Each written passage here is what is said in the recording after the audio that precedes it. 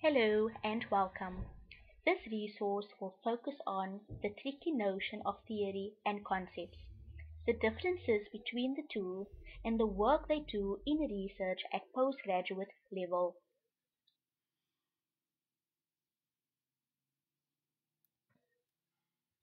Before we delve into theory and the idea of a theoretical or conceptual framework, I want to highlight briefly the notion of your thesis argument developing through interconnected frameworks.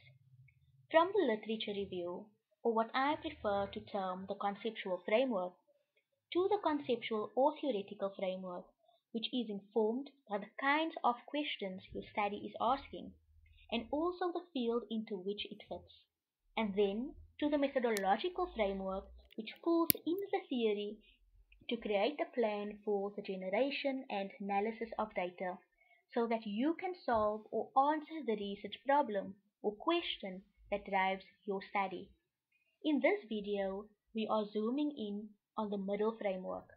The point here is that theory does not form a standalone section of the thesis, but works to help you select a suitable research design and create a set of analytical concepts or tools with which you will analyze your data. Concepts and theory are not the same thing, although these terms are often used interchangeably. Concepts are part of theory, building blocks of a sort, but theory is a unified body of concepts that cohere. For example, in social realism, which is a theory, you can have concepts such as knowledge, structure, society, and agency. These concepts can be used in different ways to mean different things, depending on the field you work in and the research you are doing. In the social sciences, you are more likely to need a theoretical framework that works with an overarching theory, such as social constructivism, interpretism, or social realism, and then pulls in and connects relevant concepts that are related to the research problem you are solving. In the natural sciences, it will depend on the kind of research you are doing, whether you have only certain concepts you are working with, such as the concept of a cell that may be understood differently within different theories, or theoretical constructs, such as the theory of relativity. The words theory and concept are understood differently across the natural and social sciences. They do different kinds of analytical work, so it is important not to make any assumptions about what your reader thinks these terms mean. The key point is that whenever you are working with concepts or theory in research, you need to explain how your study understands and will use the concepts or theory to help you analyze your data.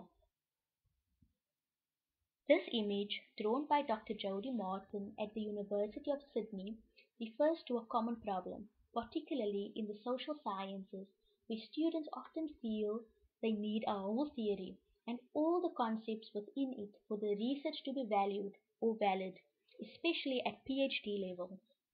If you do this, though, your theory chapter may end up reading as an abstract, a descriptive account of the theory and related concepts, rather than an argument for why you have chosen your theory and concepts to address your specific research question. The truth is, you don't need all the theory. You only need as much theory as your problem demands. It may be difficult to know how much this is, especially before you have generated and analyzed data.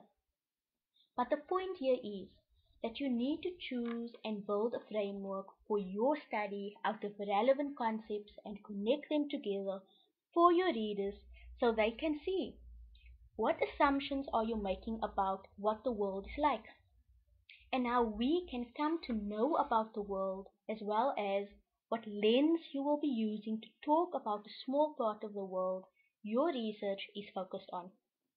Without this clarity, it will be difficult for your readers to understand, for example, how you have analyzed and made meaning from your data. Whether you are building a theoretical framework, which is guided by a formal theory such as social realism or social constructivism, or choosing relevant concepts and connecting them together into a conceptual framework that fits your study. Your aim is to enable your analysis to connect your study with others and with a deeper, more abstracted or generalized understanding of the natural or social world. The work that theory or concepts do in research is to provide us with a way of seeing what we are researching through a non-common sense eyes. In other words, working with our data at the abstracted or generalized level enables us to step out of an everyday or common sense or descriptive understanding of our data, and enables us to unpack and discuss that data in a sharper, more analytical, and more critical ways. Theory helps us to make meaning of the data in relation to the research problem in the field in which you have situated it. Different concepts or theory could enable you to focus in on different aspects of your data and make different arguments about what it means.